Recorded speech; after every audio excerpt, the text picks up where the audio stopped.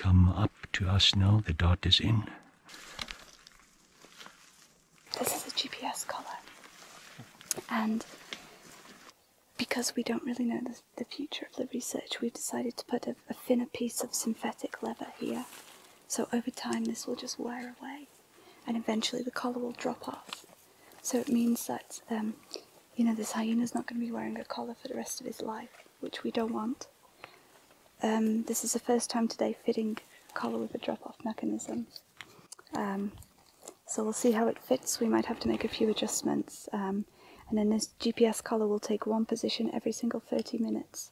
And the battery should last about 9 months. So yes, we've got Sarah here, who's responsible for the bigger picture of the hyena research and also other research projects, as you've seen throughout COVID Chronicles on Okonjima, and with AfriCat, Sarah has appeared a few times. So Sarah, just give us a little bit of background on this spectacular creature that we have here on the table. And I mean, he's so woolly and beautiful, and unfortunately, we see these animals being depicted as villains so often. Give us a little bit of background on this guy. So it was really interesting to see his data and how he was moving between the 2 different den sites and how he was interacting with the cubs from this den, and how he sort of started playing with them, dominating them, and then sort of became an integrated member of this clan. So it's really interesting. Not many people have looked at dispersal in brown hyenas, and we're just starting him tonight to just put a drop-off piece in the collar in case the research does stop and we're not here to take this collar off, that we know one day it will rot off and this hyena's not going to be stuck wearing a collar for the rest of his life. See, that is such a thing that we find we need to, in these times, we need to kind of think forward in what happens if we stop this project. Sarah said there's a chance of stopping this research. Now with COVID, it's crunched that for us. So the impact there is quite big. So I think we are so hoping that borders will open soon, and that kind of travel and the interest and the finance that it brings comes back to reality. Yeah, I mean, sadly, today I think if animals don't have a value, a commercial or financial value, that they might not be surviving. So tourism gives so many animals and wildlife across Namibia and the world a value, and if that value has been taken away, then how much longer are our communities going to put up with lions or leopards? So I think it's also important for the wildlife that we have tourists and we have that value attached to these animals. Absolutely.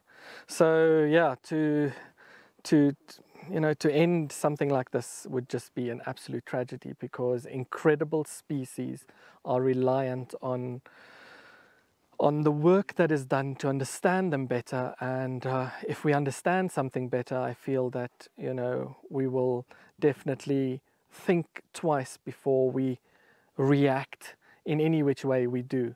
So respect and understanding is what it's about. So conservation through education is our big thing, and hopefully we can keep this going as long as possible.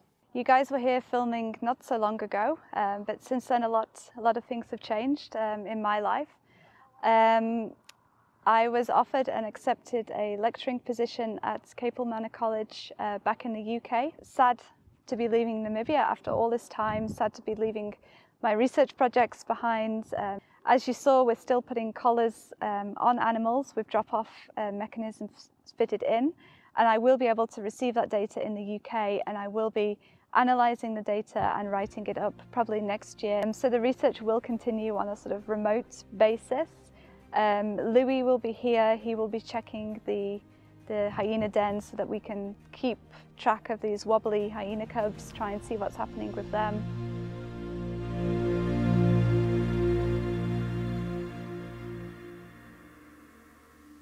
We are here at Okonjima Nature Reserve, home of the AfriCat, and today I'm joined by Wayne. How big or how is the impact of the COVID-19 on the research projects that are taking place here, and the whole tourism on the Okonjima property? How much big of an impact has it made? Okay, well, It's not an easy answer, but I'll try and make it quite clear. So if you wind the clock back, way in the beginning of Okonjima, this place started off as a cattle farm. I grew up here. I've been here for 50 years. So when I was here, 6 years old, growing up with my father as a cattle rancher, realized that we couldn't make ends meet and needed a supplementary income. Yeah. And as most farmers in Namibia do, they would start with hunting. Post-independence, tourism started coming in. Yeah. So we're hunting guest farms. And that was a very interesting concept, because it is of such a nature that when you have those two together, the one can supplement the other. So if you have a drought, your hunting tourism or your hunting guest farm can actually supplement the income of tourism. So it's actually one of those second eggs in the basket that make it economically viable. Yeah. We started that, and from the onset, really, it was quite clear that the hunting side of our second income, as it were, to supplement our cattle farming, didn't have a conservation aspect to me. It was very difficult. Properly managed, it can actually be very successful as a management tool for conservation, but very difficult to put into practice. And post-independence, tourist guests started flooding into the country, into Namibia, because of our environment is quite unique. And we realized that's the backup, that's the growth curve.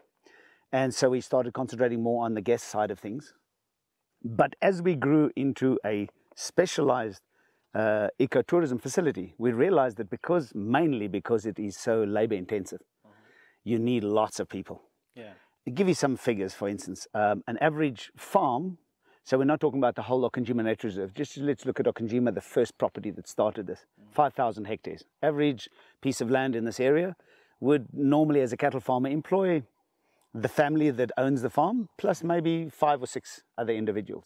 Okay. When it becomes a guest farm, maybe 20.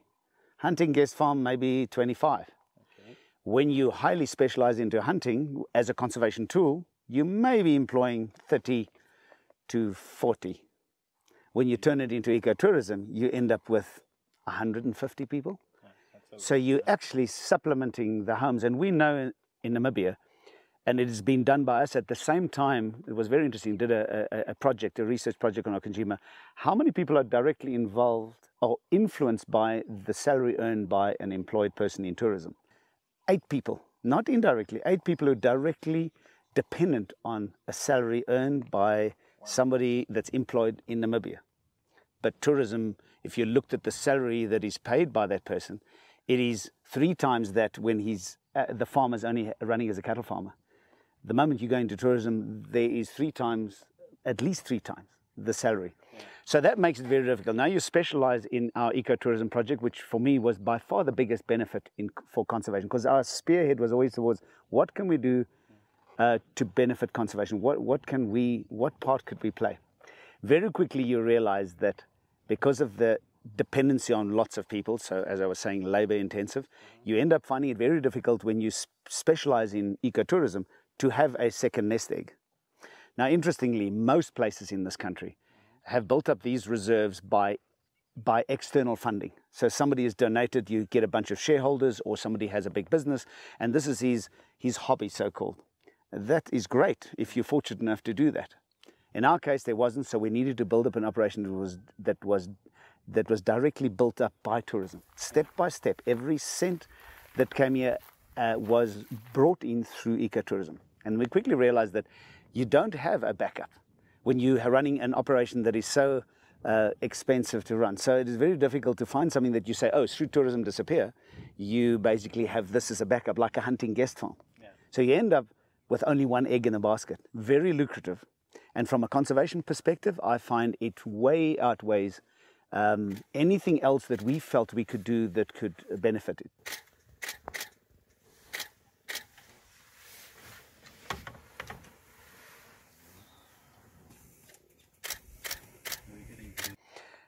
In years long gone by, governments could set aside a piece of land as a wilderness area, and there's no benefit to the people, and nobody actually goes into it because it's kept for wild. That's great, but today that will not survive.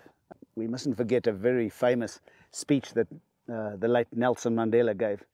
And it was about parks. And he said, in the end, it's about the people. If the people do not have a benefit in the park will not survive, which is so true.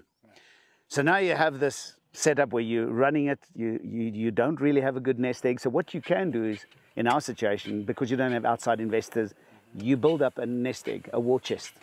So should there be bad times, and we've gone through many of them in the last 30 years, you supplement your income through your savings, your war chest.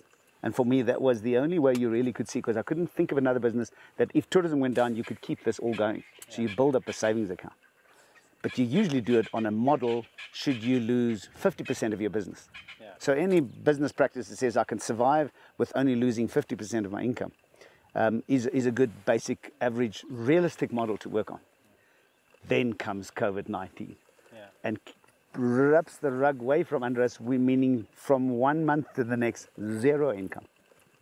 So that's a huge impact on everything that we've been doing here. So we've been planning and having a backup that can survive us a year or more on a drop of 50%, typically like the global economic turndown in 2008, 2009.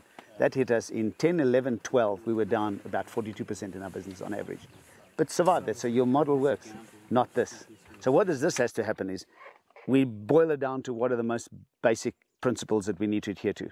We cannot lose the home, the property, the reserve, the animals. So the concentration is on all these wonderful additions we had. And Okonjima is not just a lodge. It has environmental education center. It has a school giving education to pre-primary grade 1, 2, 3 for all our staff on the farm. So we had an education program right here on the farm. And we've had AfriCat as the program that I will tell you a little bit about later, that was actually the start of our conservation side of it. All these right now, and the research side is the most impacted, they're not essential services, sadly. We need to save the land, the animals, and the business that can then live to fight another day.